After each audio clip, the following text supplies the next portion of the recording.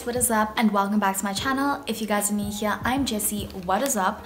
So I'm doing my first makeup review. Yay!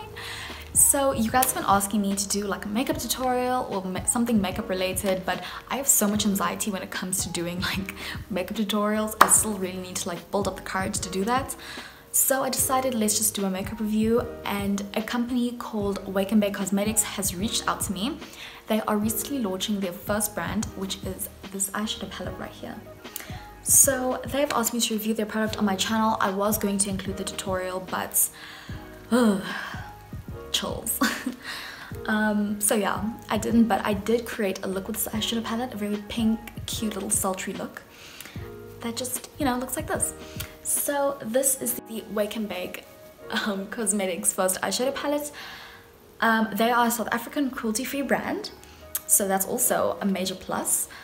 So yeah, let's just get into the videos. So the palette itself, as you guys can see on the outside, has a lot of like, you know, patterns and color, which personally I do not prefer because I'm a very like neutral girl. I like my neutral, aesthetically pleasing things, and personally this is extremely vibrant. I don't see luxury in the sticker, which really upsets me because with makeup I'm always just like, oh, if it looks luxurious, I really want to buy this, I really want to use this, and for me that's a huge problem. As well as the patterns, like I told you guys, I am an aesthetic queen. I like plain things, and this is just really out there, you know.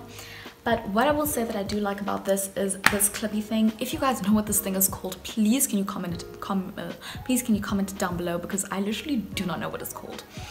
So this clippy thing I love to bits, because most eyeshadow palettes have that weird thing you have to put your finger in and try and lift it, which I struggle to do because I have really short nails. So this clippy thing has just saved my life completely. So opening up the eyeshadow palette, you guys can see that it is extremely colorful and it smells so good. It's like, it smells like soap. I don't know, like it just smells really nice. So whatever they put in here, it smells amazing. And that's another thing that I look for. If makeup smells good, I am a-okay to go. The product is mine. I love good smelling stuff. So that's amazing. And this plastic that holds the pans is not super duper cheap. It's like, you know, relatively good. I feel like most eyeshadow companies or most makeup companies do use this when they do make their products. So that's pretty cool. And going into the actual product. So I always determine the quality of a product by its black shade and its white shade. If a product's black shade is blacker than black, like the darkest black that you can ever get, you guys best believe I'm buying that palette, because that's how you can determine it. That's how you know that a product is good, it's creamy, it's not chalky, it's great. But the problem that I have here with this black and white is they're both extremely chalky. But I will say these shades, although they're chalky, they do blend very well. They kind of go well together, you know. It's very buildable. It's one of those things, like it doesn't come off like patchy, because I've like worked with other eyeshadow palettes and it comes off really patchy, or they don't blend well. Like one of the problems that I have with like some of my Morphe palettes is that when I try and blend, it's just like, no honey, no. Like certain shades don't blend. Maybe it's my fault, maybe it's my hand, but I personally feel as though this palette does not like have that issue. Another thing about this is that some of the shades are the same. Like looking at these two like lime colors, they are the exact same. Look at that. They're the exact same. And I also cannot differentiate between these really hot pinky colors. I can't. To me, they all look the same. I cannot tell the difference. I've tried swatching them. It's just, to me, they're just all the same. So personally, if I was, you know, putting this palette together, I would have put all of my red shades together in order of dark to light, and then my oranges and so forth and so forth. So that's just a personal preference, because I struggle to differentiate between certain things. Like when I see these blues, to me they all look the same. So if they were perhaps together, I could actually see the difference. Another thing that really upsets me is that they repeated so many colors. Like this is 80 shades and this goes for about 300 Rand. I personally feel like they could have maybe made, I don't know, 70 shades, excluding certain ones, because they just look the same. Like this one, this one, this one, and that one.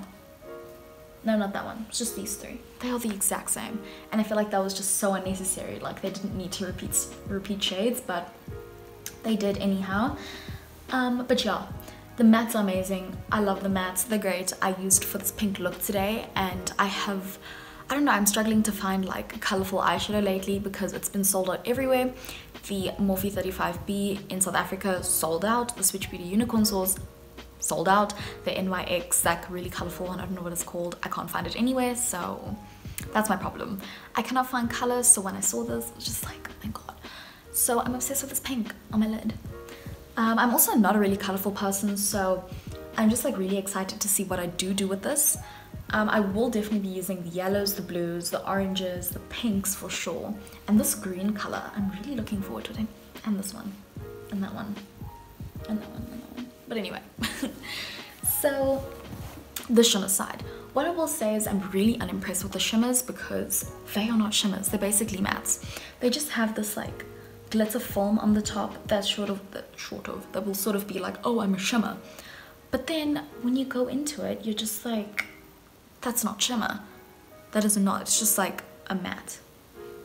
I don't know. I guess kind of swatching them. I hate doing swatches because I feel like they do not do a product justice.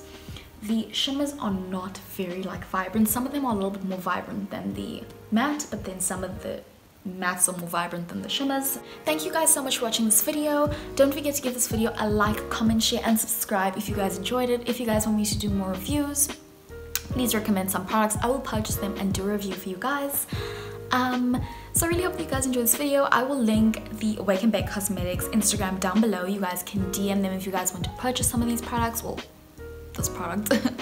But I hope to see you guys next time. I love you all so much. Stay positive, stay groovy. Bye guys.